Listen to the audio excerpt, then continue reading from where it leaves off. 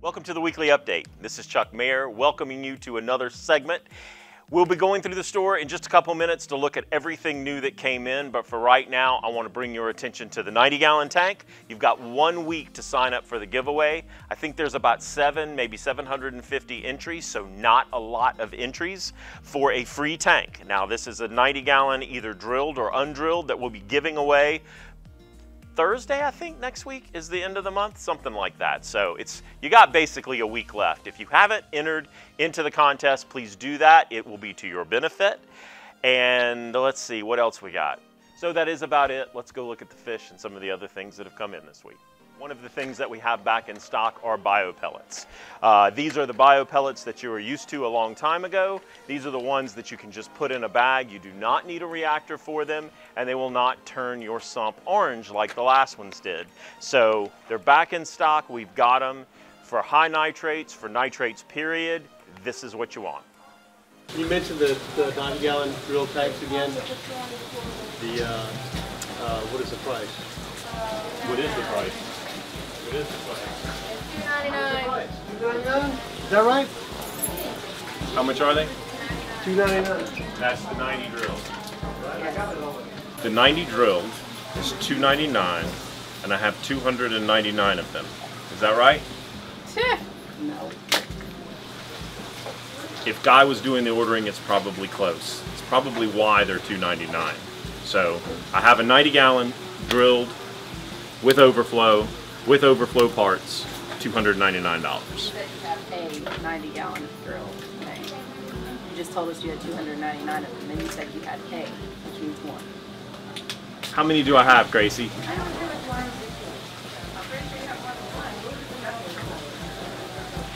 As I pointed out this morning, she is only happy when she's being bad.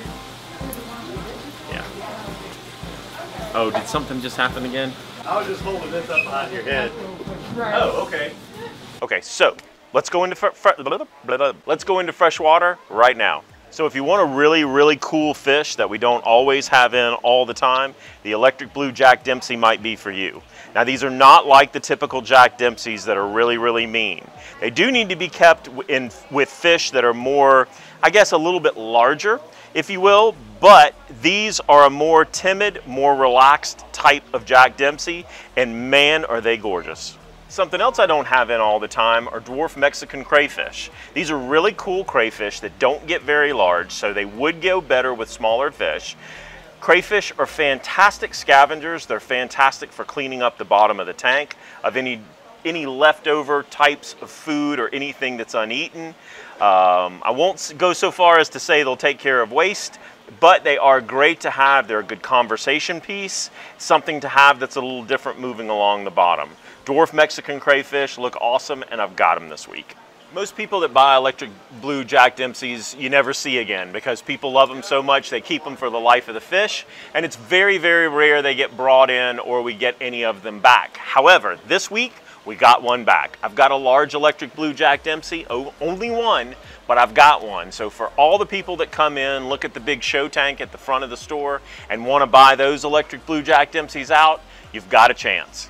I know you guys might get tired of seeing them every now and again, but I can't say enough about the clown loach, especially when I have them. Whenever we get clown loaches, they go pretty quick, and there's certain times of the year we can't get them at all.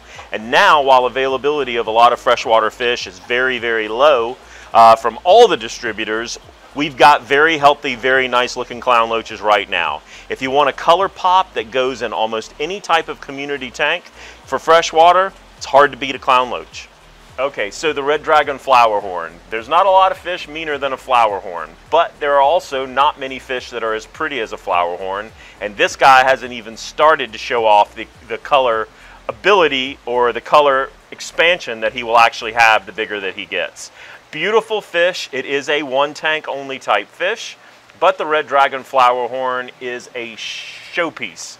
So if you have that one tank that's been sitting around and maybe it's not your main tank, but you want something that you'll never get tired of seeing, this is a cool fish and it might be the fish for you. Okay, so how about some small black ruby tiger barbs? These are really cool. Now, tiger barbs can be a little bit fin nippers, but these are great. They're small, and if you've got just a new tank starting off, these would be a great first fish. Okay, so just because we have been so well focused on koi this year, maybe even more so than in previous years, I want to bring your attention to these Japanese A-grade koi that we have. A lot of them are kind of the Showa Sanke variety. That's the black, the orange, and the white. These grow into beautiful fish. These are the Japanese A-grade koi. So these are koi which will become better, Nishigagoi. They are fish with slightly different head shapes. As you'll notice the Japanese variants from the American bred ones. And this is not something that we have very often, so these are very cool.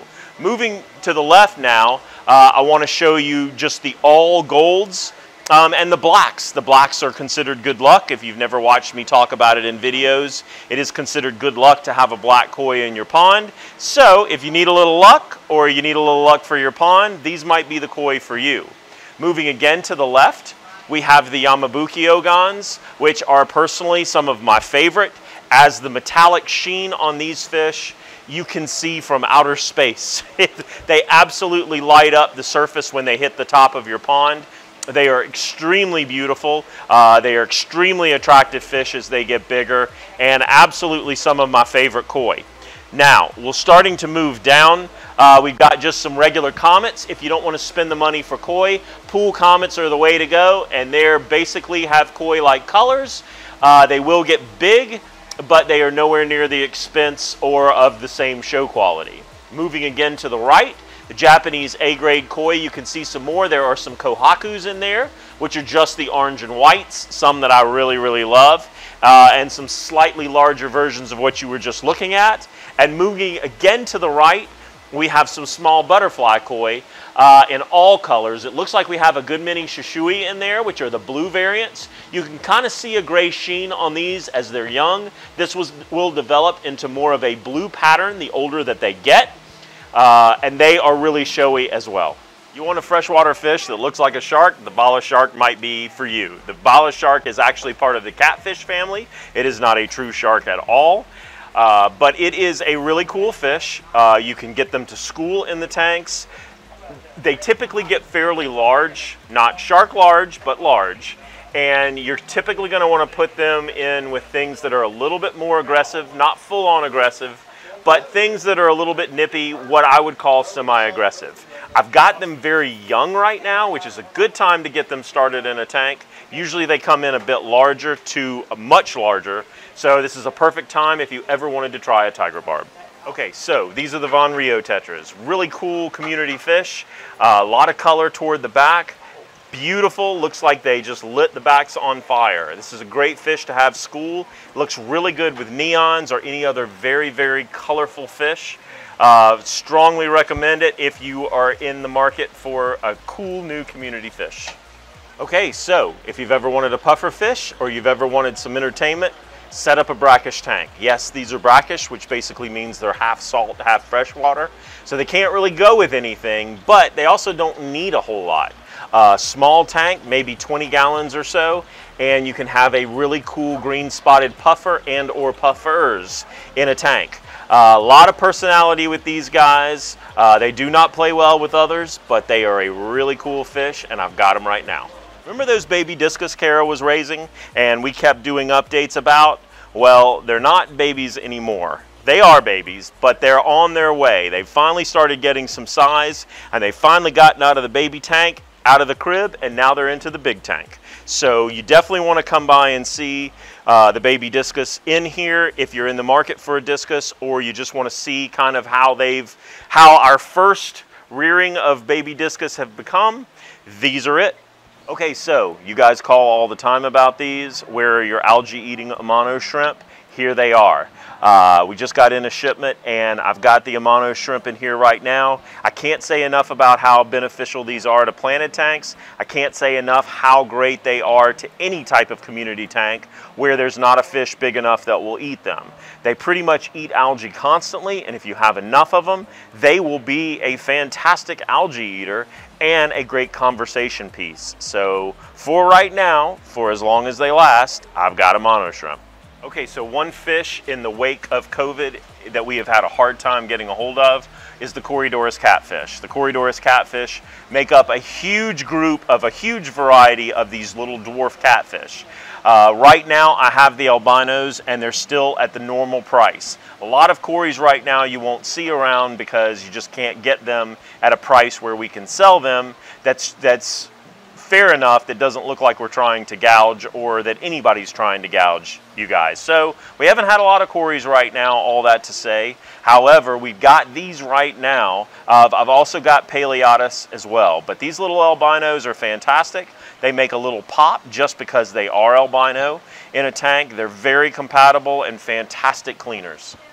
Okay, so it's the end of Wednesday here at Fishy Business and the saltwater fish for the week have just arrived. So we're going to look at them as they're going out, which is not my preferable way of showing them, but at least you'll get a chance to see them and then look for maybe better pictures on Facebook. But let's start with Gracie and her pink pails, which was what we'll call this segment. Pink pail number 1, we have what looks to be a clown trigger, definitely some anthias, and I don't know. It looks like a tang. It looks like a tang. It's a Tamini tang. So that's what we have in pail number 1. Pail number 2, we have a super gorgeous emperor angel in the dwarf colors, but in a large size. This doesn't happen all the time. God, look at those colors shining off the pink. A coral beauty, which we have not had in forever. A fox face. So we're talking super hardy and what looks like a baby dog face puffer, or at the very least a puffer of some sort. Moving right along, we have another coral beauty. Geez, we need that. Sailfin tang, looks like a naso tang, and 2 more anthias. Very beautiful. Right along here, we have a fox face, a naso tang, looks like another fox face, and a sailfin tang. And moving right along, we have a tang I haven't identified yet because it's still stressing a little bit, a Melanurus wrasse, Toby puffer, and another coral beauty. Yes, we need coral beauties. So that's the first part of what's been opened, and that's what's yet to come. So watch Facebook for the updates, and we'll get you squared away with some more saltwater. Hang on one second. So maybe you need a very rare, well, and beautiful angelfish. A regal angelfish might be for you. A finicky fish, to say the least. Not the easiest fish to keep, but gorgeous. So if you want a fish with some real bones on it, this is a good one. The large regal angelfish we got in. It's hard to beat a Hepatis tang for color, for beauty. The regal blue tang is the way to go. You will not see another kind of blue fish like it. These that came in this week have fantastic weight to them. Again, a lot of times, especially times like this where shipping fish is more difficult because of airline traffic and things like that, to get a set of regal blue tangs like we got today, these 3 with all the weight on them, man, you can't beat it. So if you're in the market for one, these are definitely for you. Zebrasoma flavescens, the yellow tang, beautiful Hawaiian fish. Haven't been able to get them in mass like we used to just because of regulations and because of flights and things like that. But right now we have some yellow tangs and they look great. One thing that I want to mention this week above all is that in the last 3 or 4 months, we have not had the greatest selection of corals like what we have right now. These fungias, these plate corals, the hammers, the ultra goniopora. I can't say I've seen a goniopora as pretty as this in this store. These long tentacle plates that you see, branching hammers, green bubbles, trachyphilias, welsophilias, torch corals, meat corals, Lord Acans, frog spawns. Really, really exceptional group of corals are in right now. Okay, I know Kara mentioned it last week, but I want to make sure to mention it again. If you are in the market for a show tank from top to bottom, a turnkey aquarium that's very easy to sit in a small room of the house or even a main part of the house, these Red Sea tanks are sleek, modern, up-to-date, absolutely fantastic looking aquariums. On a grand scale. If you're in the market for something really cool, you ought to come check these out. Okay, so I know the summer's hot and the heat is on, but it's also hot here in Fishy Business, and in a good way, because we've got so much stuff coming. Again, Gracie's still putting out stuff, so some of what we didn't get, you will hopefully see here in the next day or two. There's a lot of tanks. Right now is a great time to buy tanks because we've got so many incentives from dealers and things like that. There's so many things in the store, period. It's so much incentive that we're giving away a 90-gallon tank. So please don't forget to register for that. Definitely check out, please subscribe to our YouTube channel. It helps us to help you at Fishy Business SC. Go to the web, check out our website, fishybusinesssc.com. That's where you can register for all the different giveaways we have from month to month. And check us out on Facebook and Instagram, Fishy Business SC. God bless and take care of yourselves.